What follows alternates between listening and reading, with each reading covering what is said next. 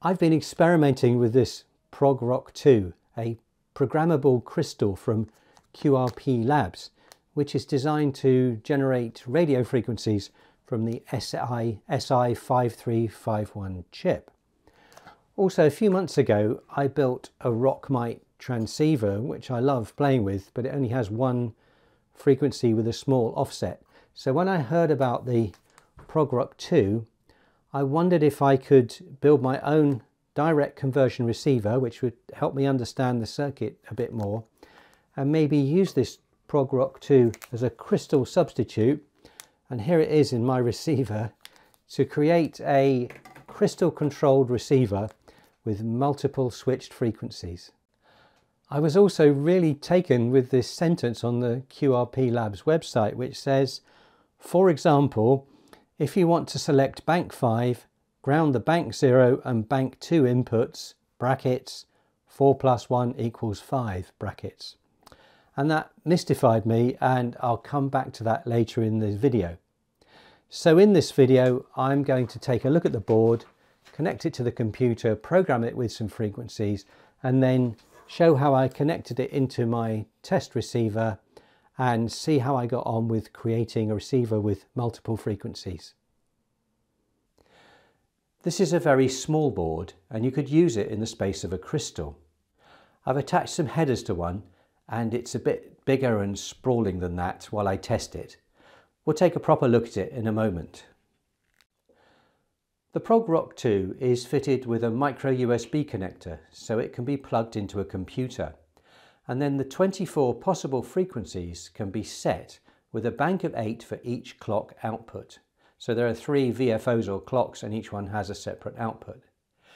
In the manual, there's information on doing this with Linux and some mention of Windows, but I didn't see any detail on this. So let's go to the computer and I'll show you how I set it up. I'm going to use PuTTY, which is a free terminal emulator program, to talk to the ProgRock2. If you plug the ProgRock2 into a Windows machine, it will appear in the device manager as a COM port, just like an Arduino or any other serial device. You can then tell PuTTY where to look, check the configuration and save it, as you can see here with mine, which at the moment is COM7. When you open the device, you see a blank terminal, and then pressing enter lets you into the ProgRock2 configuration. Here you see the 3 columns of 8 frequencies for clock 0, clock 1 and clock 2, and you can scroll through them using enter for forward and P for back, changing the frequencies as you go. Pressing S saves the frequency setup, after which you can close the terminal program. So here's my experimental configuration, and you can see I've set all of the clock 0 bank to typical frequencies where you're likely to hear signals on the 20 meters or 14 megahertz band. I've put the ProgRock2 onto a prototype strip board and attached various pins and connections to it. You can ignore most of them, it's really messy, but the actual ProgRock2 is here, and the 3 bank selection contacts are here. And each of those goes to a switch which will ground it. I've taken the output of clock 0 or VFO 0 and sent it via some attenuation to a mixer. The same chip actually is in the ProgRock2Mite. The other input of the mixer is getting RF from a resonant half-wave antenna through a bandpass filter, which I also made from a kit from QRP Labs. The output from the mixer is going to a basic LM386 amplifier, because that's a chip I had readily available. So this is a rough and ready receiver which I've built in a modular way onto a 3D printed base, and I can easily remove and work on or change each module as I experiment.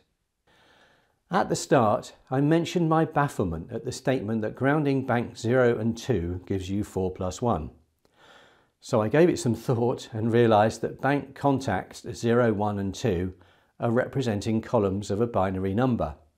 So bank 0 is the first binary column, 0 or 1, bank 1 is the column for decimal 2, and bank 2 contact is the column for decimal 4.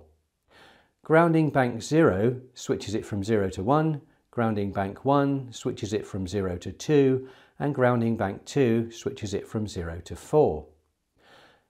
None of them grounded gives us bank 0 frequencies, and then in combination we get 1, 2, 3, 4, 5, 6 and 7. A total of 8 choices of frequency for each clock or VFO. So here's some video now of the radio working during a busy 20-meter competition. And in the clip I'll show the frequency changing as I ground the bank select contacts in sequence from 0 to 7. Right, so it's Saturday afternoon and here's the receiver going. These 3 switches are controlling the banks of the ProgRock. So at the moment none of the 3 bank input selections are grounded, so this is on bank 0. You can clearly hear the crazy competition CW. So now grounding bank input 0 gives me binary 1, so that's bank 1, and then the second column bank 2, is that right? Yes, and then bank 3 together. Third column is bank 4, change frequency quite a bit higher, so we add 1 is bank 5, so 0 plus 2 equals 5, or 4 plus 1 equals 5. So then 6, 2 and 4, and 7. Oh, nothing on that frequency at the minute, which is a bit higher.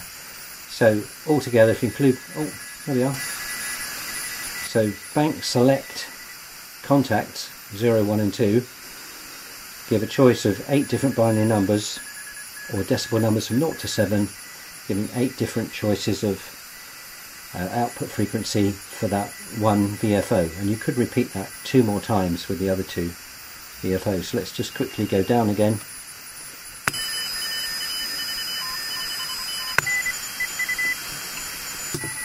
Back to 0. Lots of CW coming through, sounds really good, but still plenty of work to do. Rather than using Arduino or another processor, this offers a way of simply using the SI5351 chip with selectable frequencies. And I wonder if it may be possible to use it also as part of a transceiver, using different clock outputs to provide an offset between receive and transmit. So I'm going to experiment with that and hope to come back with a video about it in the near future. I'm a huge fan of QRP Labs. Hans Summers and his team make technology accessible to lots of us in a very affordable way, along with lots of very helpful and useful information. I think they deserve all the support we can give them. Anyway, I've enjoyed making this video. I enjoyed using the ProgRock2. I'm looking forward to how I can develop this further, and I'll be back soon with more videos about radio, electronics and technology in general. And so now I'm going to carry on with building my modular transceiver and see what I can add to it next. Thanks for watching.